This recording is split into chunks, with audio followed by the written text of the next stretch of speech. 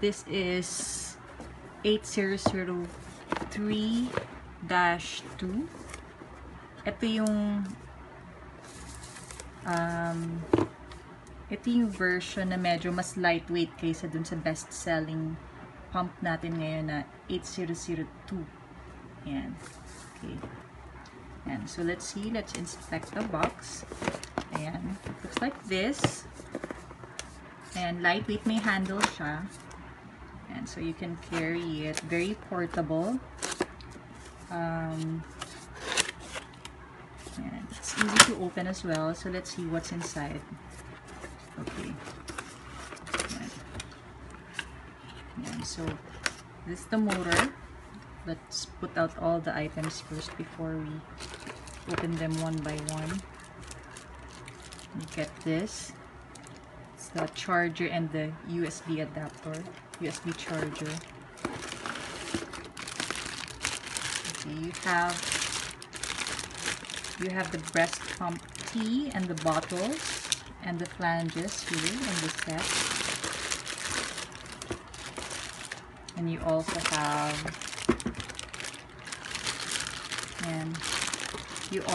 the USB, the PVC tubing and the nipples and the sealing disc. Plus, you also have the operating instructions from Doopser. Okay, so I guess isa-isa natin siya. Okay, so let's open the motor. And so wow, I like the color. It's color green. Medyo mahirap lang kunin. Ayan. Got it out. Nice. It's in a plastic, so you can open that one up later on. And it's very handy, as you can see. It fits my palm. It's very lightweight.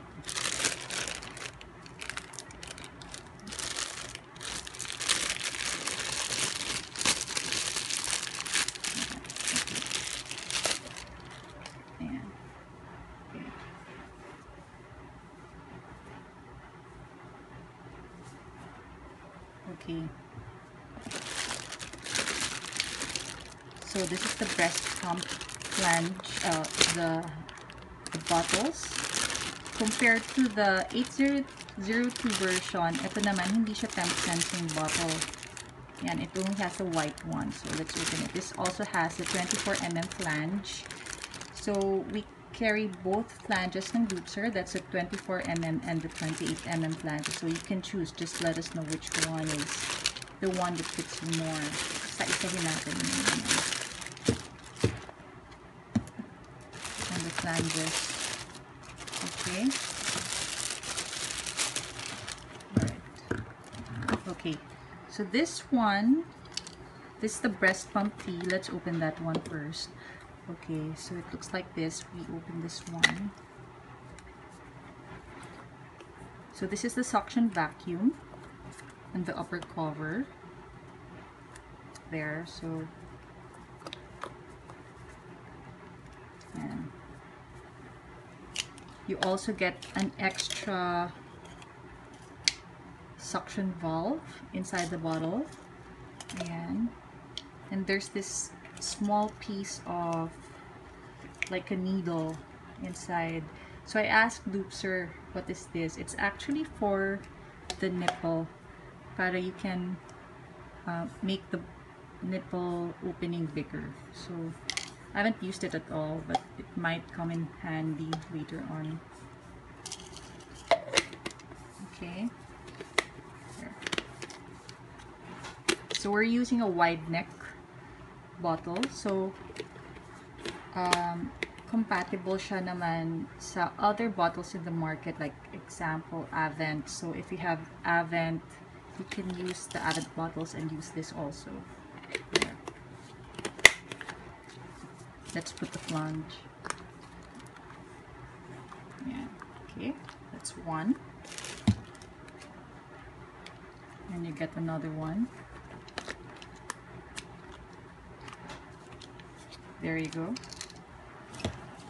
They have two. Alright.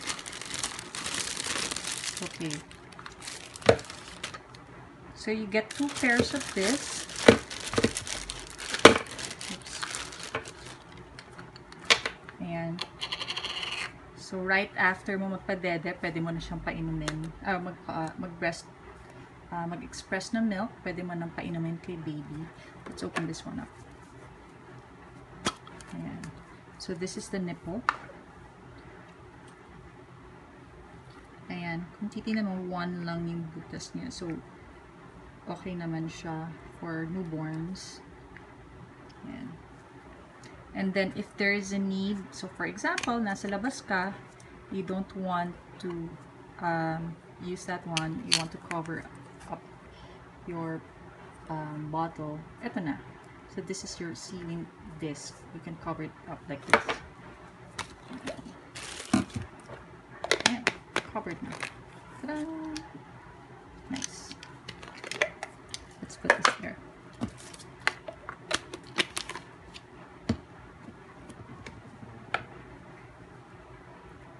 Yeah, let's just put it there. Okay. So now where's the tubing? So this is the PVC tubing. Let's open it. Medyo type ko tong tubing na to kasi ganyan siya. Sobrang simple lang. Like, it's like a Y connector. There.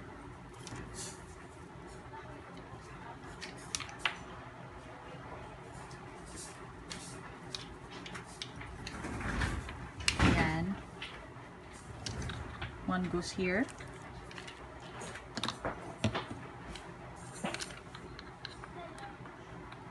And the other goes here.